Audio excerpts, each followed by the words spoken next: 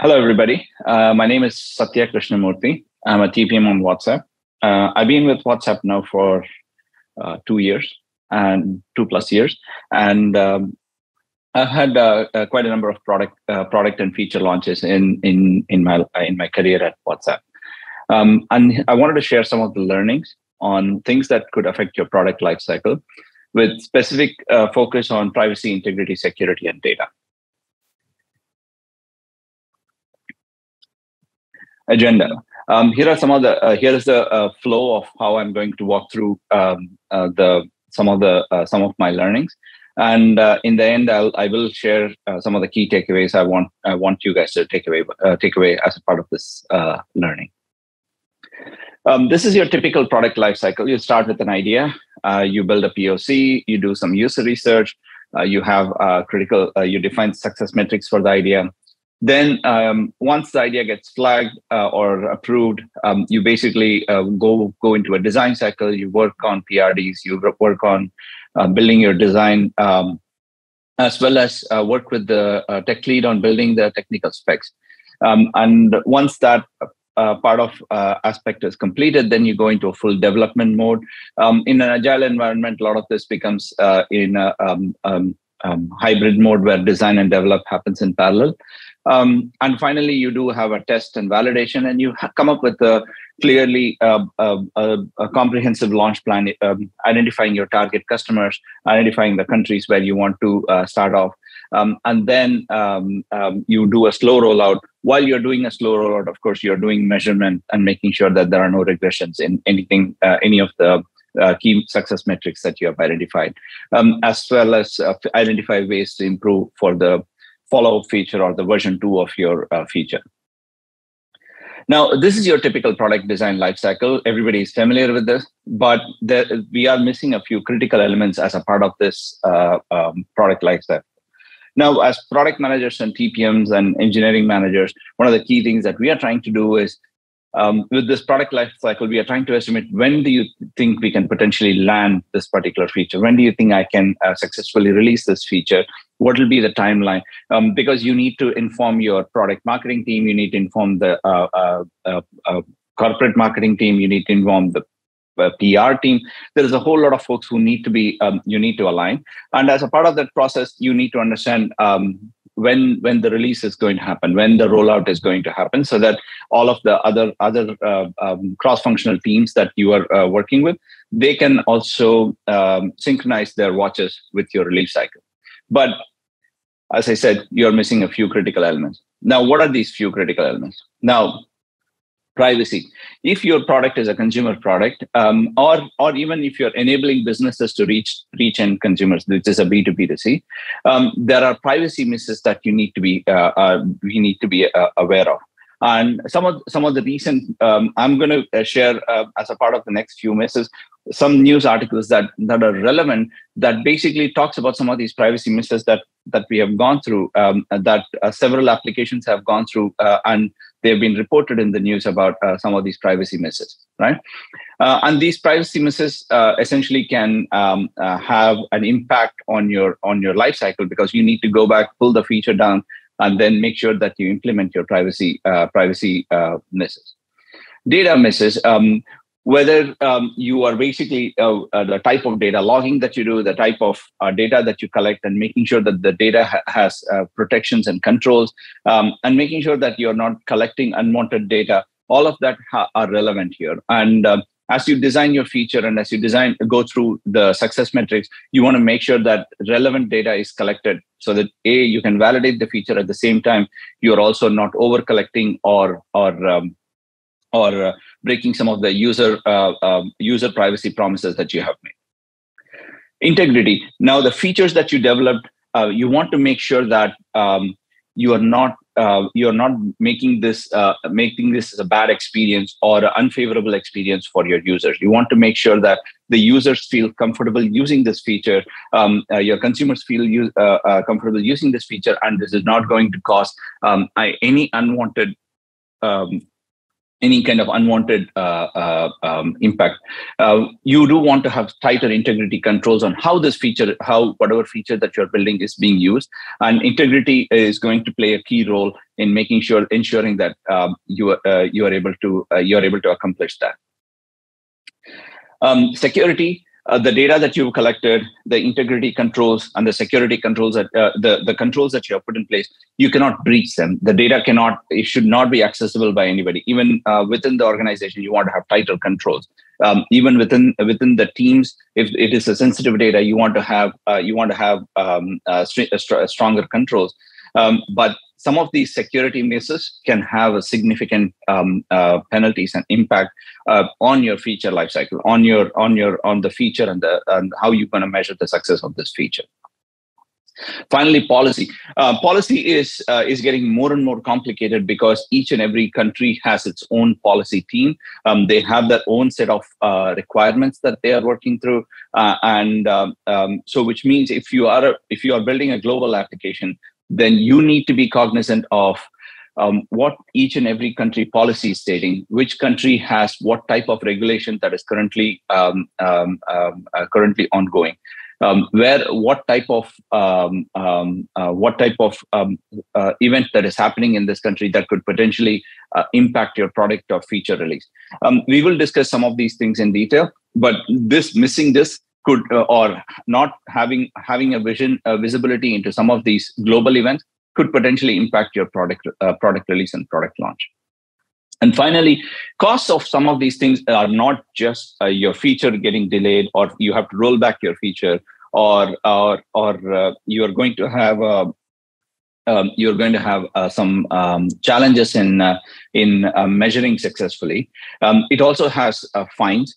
A lot of the policies and the policy teams that across multiple countries, be it the Brazil or Mexico or European Union, India, they all have very strict privacy violation fines, and any of these privacy violation fines could basically result in either users filing a class action, or countries and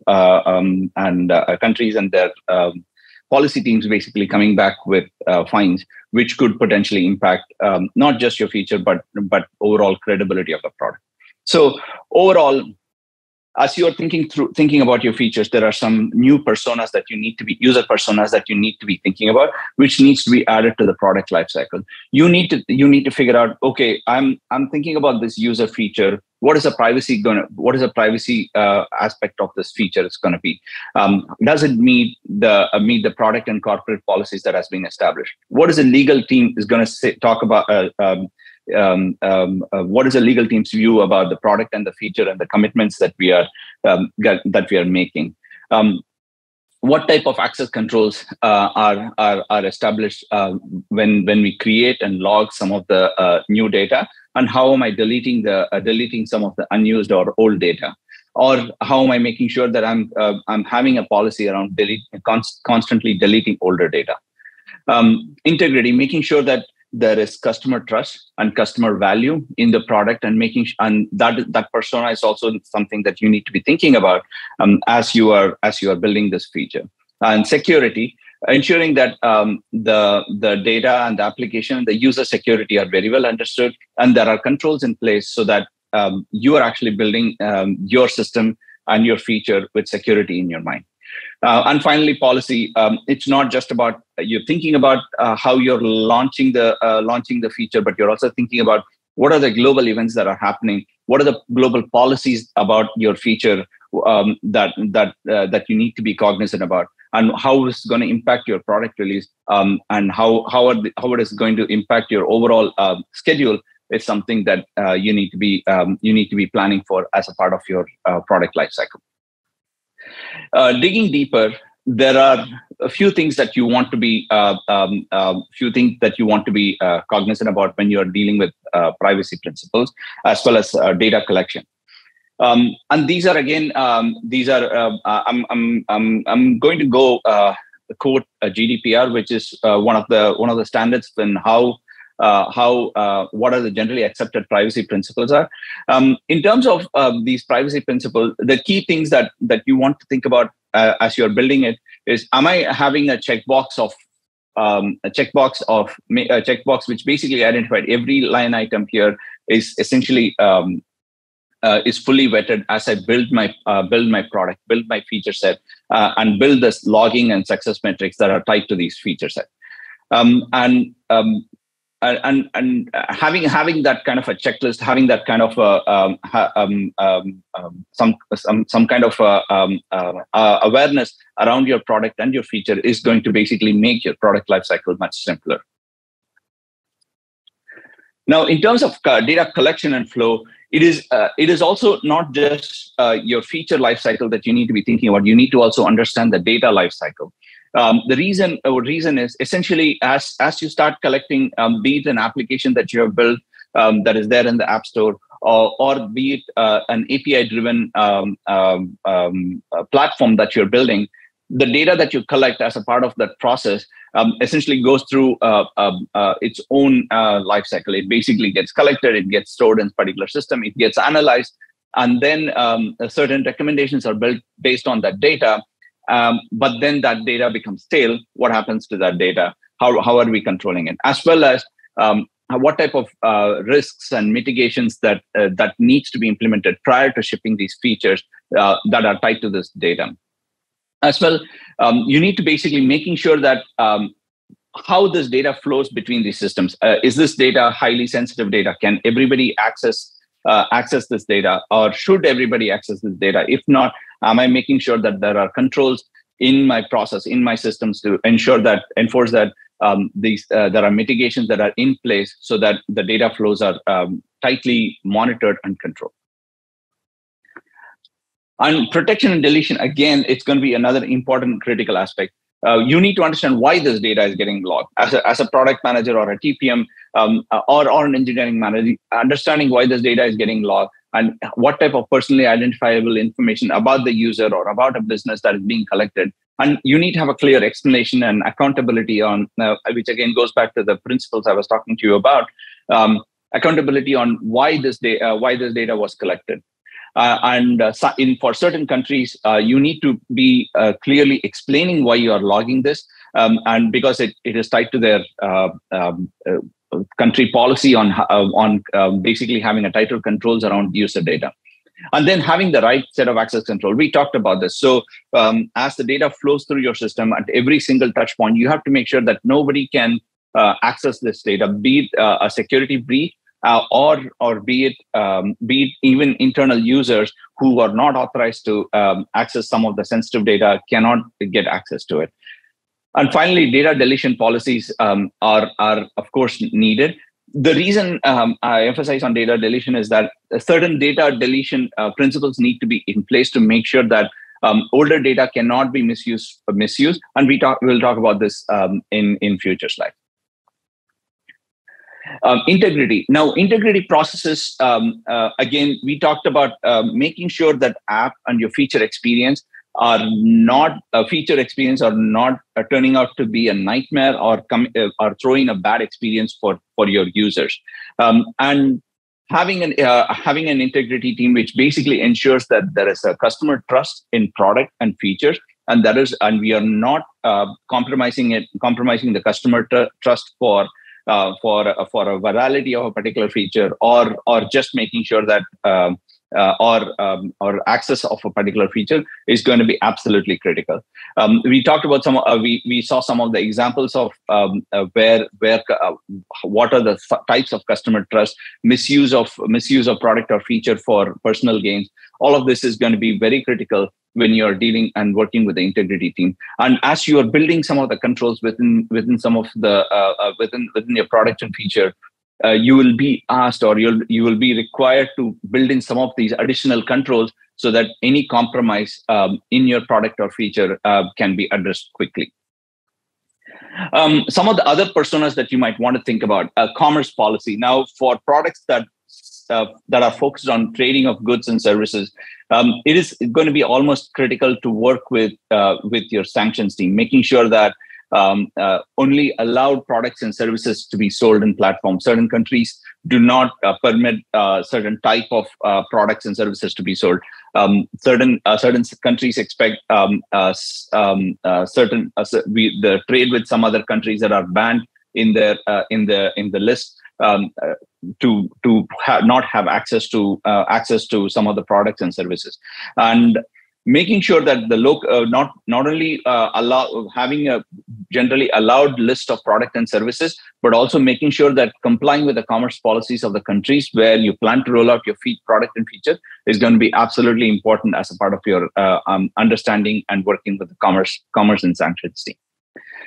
For products, we talked about user-facing products, and there is also I briefly mentioned the platform or the API-based products. Now, API for products and features that provide API access for customers and partners to either internal data or internal features. Again, going through some level of controls is going to be absolutely critical. Unauthorized access of the API, making sure that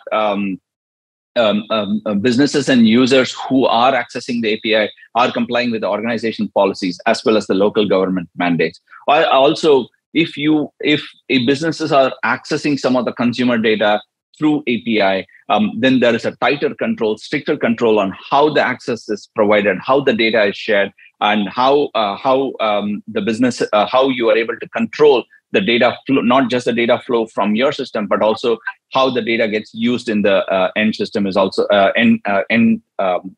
systems are also going to be absolutely critical. So having an end-to-end understanding of not just the API part, but having the data flow from your system to the party that is accessing the data is going to be critical. Finally, as we talked about various controls, various checklists, various policies and personas, it's going to be very important to think about how this implementation is happening. You might have identified all of this in your specs. You have identified a whole lot of identified and documented all these personas, but a simple miss or a bug that can creep into your coding could potentially derail your whole feature and functionality that could break some of the privacy, integrity, security, and data principles that you have established as a part of your feature development.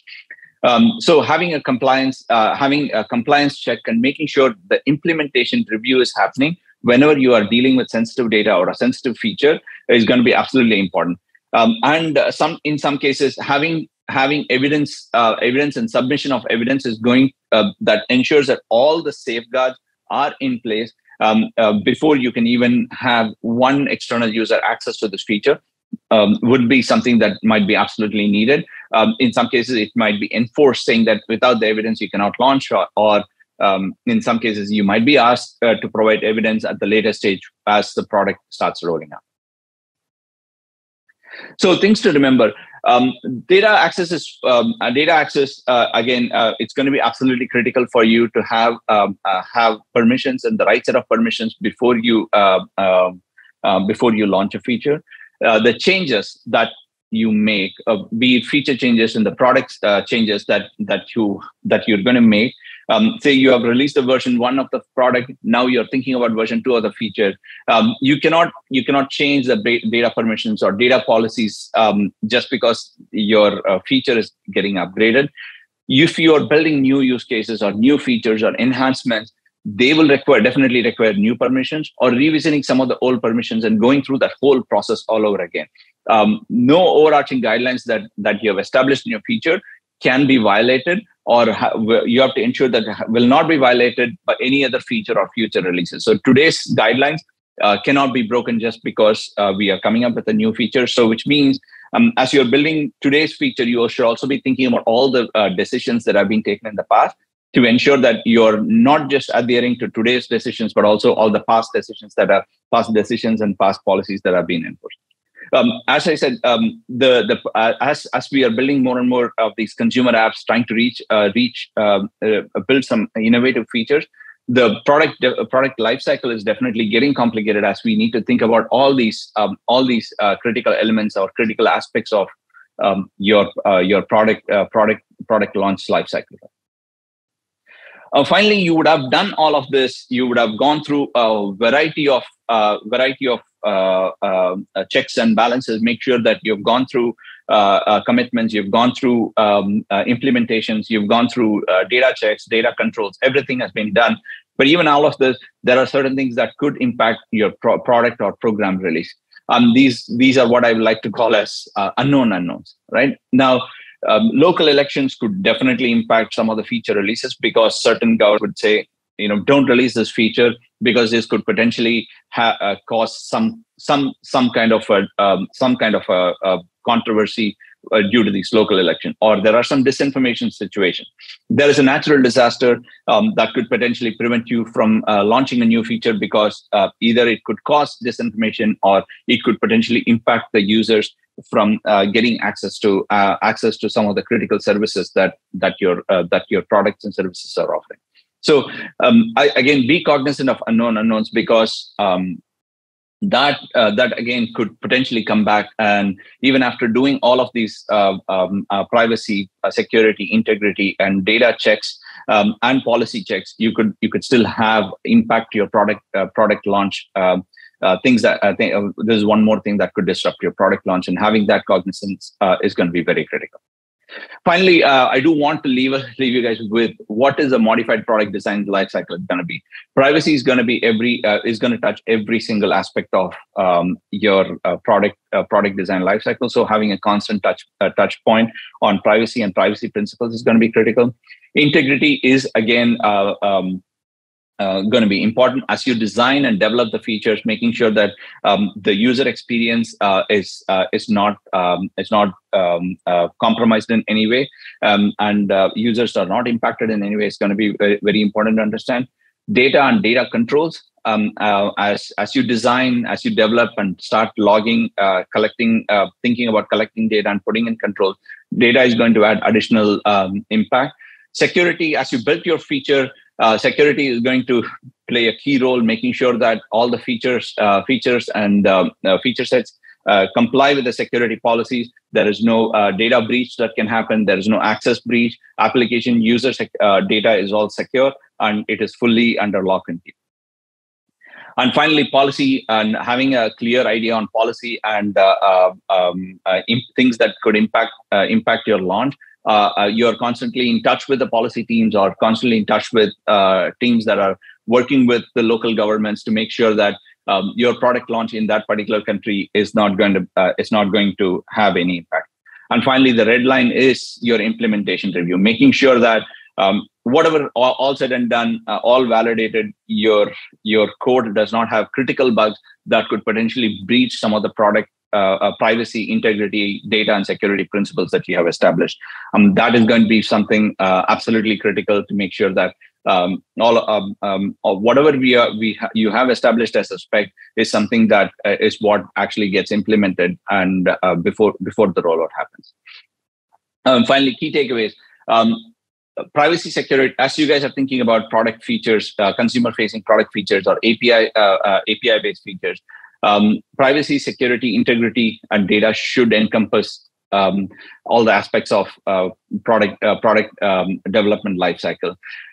Definitely do understand the impact of timelines and penalties when ignoring these challenges, because any estimation that you make will be meaningless without taking into consideration some of these critical items that could potentially impact the timelines, and could also cause some rollback, or in some cases penalties. Watch out for current events and policy changes. If you're thinking about a global product or a global feature, definitely watch out for current events, policy changes, because they could again come back to impact your timelines. Thank you. And are there any questions that I can answer?